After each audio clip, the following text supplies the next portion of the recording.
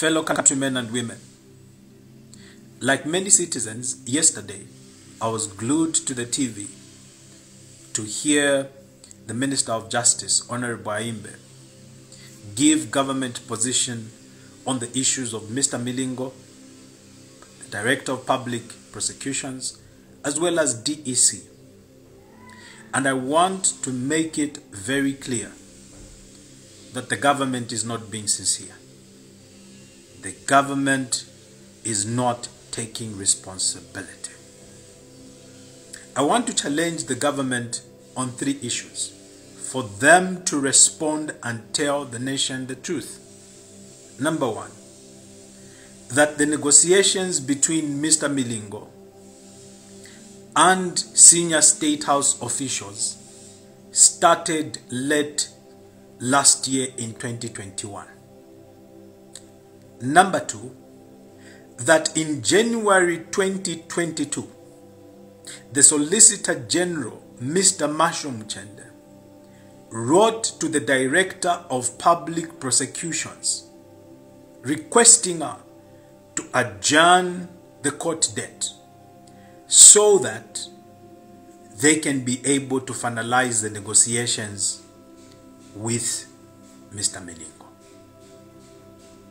Number 3, that the DPP in January 2022 on a non-date did again write back to the Solicitor General, Mr. Machel,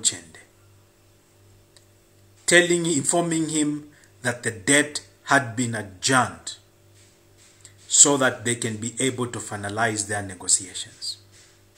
Now, in yesterday's press conference, we saw the Minister of Justice trying to throw the DPP under the bus. I have reservations that even the DPP was able to give them a ear on this issue. The issue of the DPP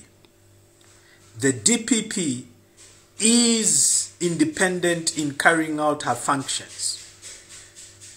And it is saddening that we are living now in a state where an Attorney General can make such kind of an awkward request to the office of the DPP. And I challenge the government on these 3 issues to come out clean. Because the trial, the integrity and morality of President Hakainde Hichilema and his government is on trial. They must be able to come out clean.